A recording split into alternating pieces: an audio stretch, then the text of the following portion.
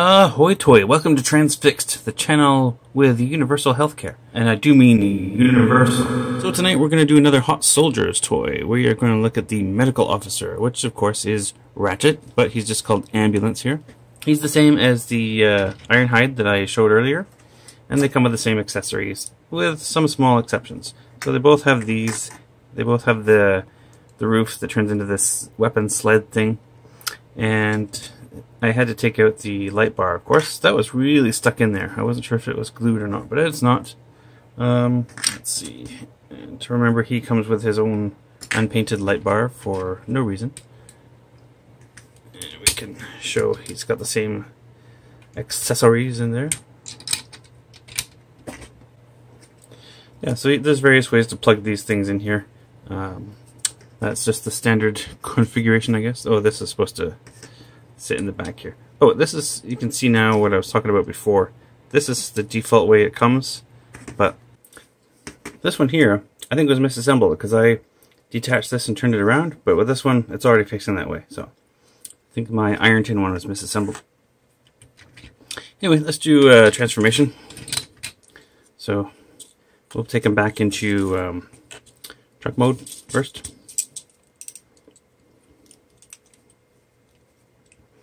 This locks in there. You can just swivel it around. The head is got little tabs here that can go down.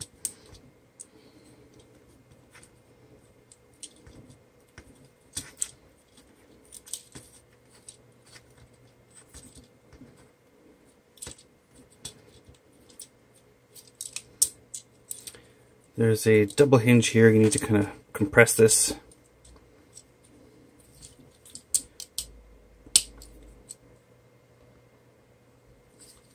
These front wheels come down.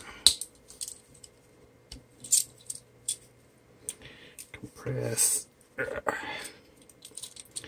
Oh, actually, before we do that, we should pull the legs down. The shins. Tuck the toe up underneath.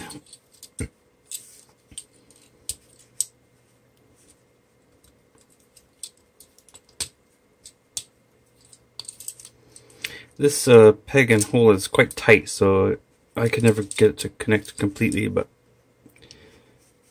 that's how it should go.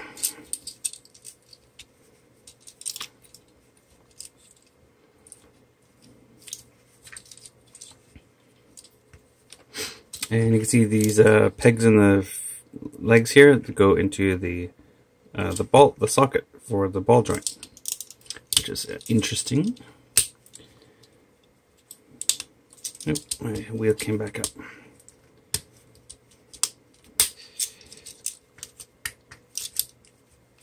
I'm not doing the best job of this, so I apologize. But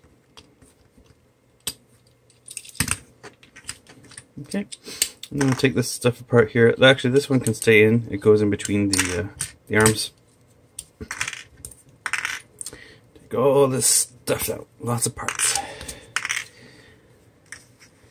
Put our light bar back on, of course, so that he is an ambulance. And then this just goes on top. These clips here go into the holes in his forearms.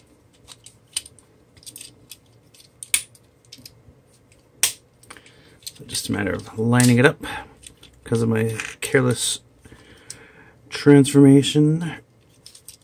There we go. Okay.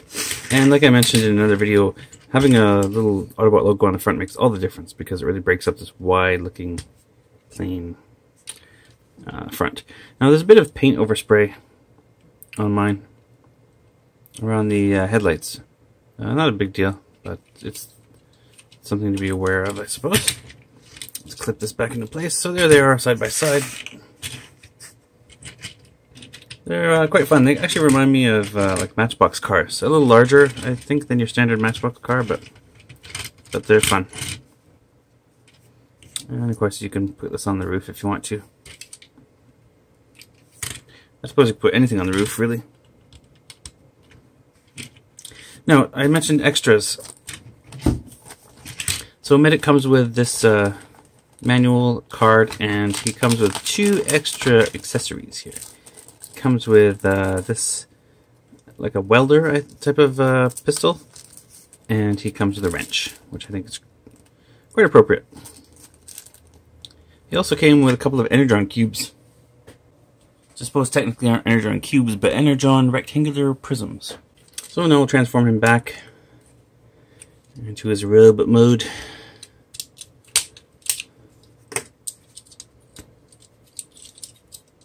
I just like to unpeg everything to start with. Then you can stretch these legs out. Swing these up.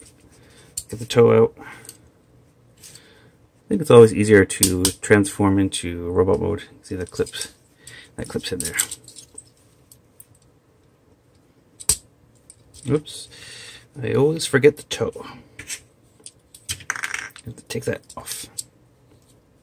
Get the toe out. These double hinges, you got to make sure you swing them all the way out. If you just try to do that, you could risk bending something. These are quite tight.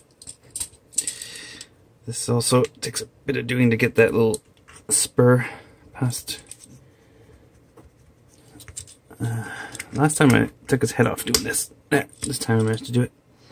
I suppose in time that will loosen up. This part's on a bit of a hinge, but you can see this is what it's supposed to clip on when it rotates around. There we go. I gotta get the wheels up first. Now it can spin around. So you can see how that assembly works. This clips up and locks into place. This just gets up out of the way. Pretty clean. Pretty nice. It's amazing, you know, how long it took to get figures that do this, considering the old G1 Ratchet and Ironhide. I mean, they weren't really designed to be this. Once the cartoon developed this look, it still took a long time for us to get a figure like this, though. I'll do this one while we're at it.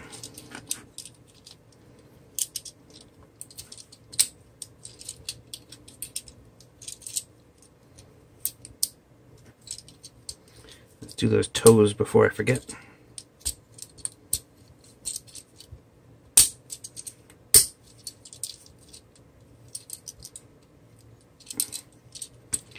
All of these joints and hinges are very tight. Oops. Oh gosh. Okay, this is just tabbed on. It looks like that did. It didn't break permanently. It just came loose. But I don't like how that looks. That's. I have to be careful with that. You can see it's rubbed the little pegs down after that. After that unfortunate little incident. Good thing Ratchet's here nearby. You can fix you right up. Ironhide. So you can get back to busting Decepted chops. Alright, so let's give him a pistol. And there we have them side by side. Let's give Ratchet his new accessories. I mean, ambulance.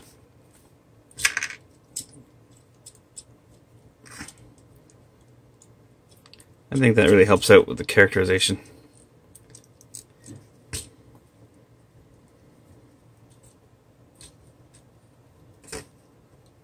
There we are. Nice. Now, if you're collecting this scale, you may be interested in this company called Magic Square that I just found putting up a ton of pre-orders. They're doing a lot of figures in this scale, the G1 characters. They're doing a grapple. They're doing all the Stunticons, which I just saw go up today, and some other ones as well. Now, I don't know the size of those because I haven't seen this company make anything before, but I think they're going to be roughly in scale with this Hot Soldiers line or with the other, maybe the DX9 toys. I'm not too sure.